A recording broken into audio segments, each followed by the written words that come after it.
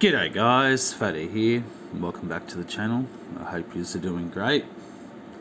Today I'm going to do a quick review on the Noctula NT H2 Thermal Paste.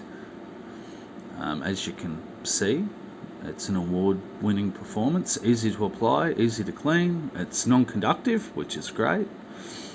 Long lasts, excellent long-term stability, no break-in or burn-in required. Now, I have done a few other reviews on the channel of other thermal compounds that I have used, and it seemed that I'd left out the most important one.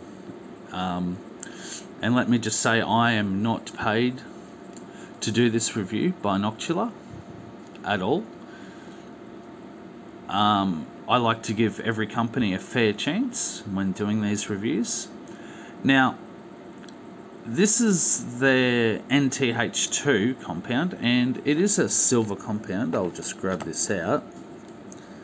As you guys can probably see, I've already used it.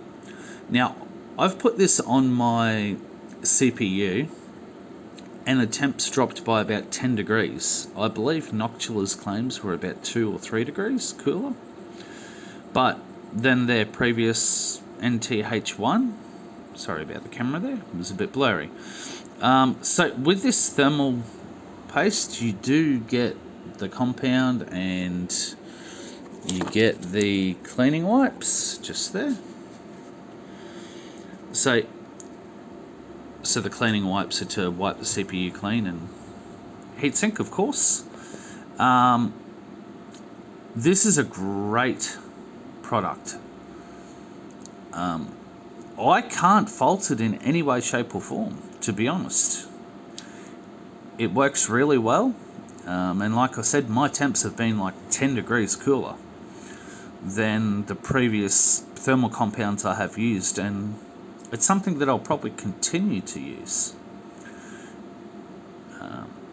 But that's it for today, guys. If you have any questions, feel free to post them in the comment section below, and I'll try my best to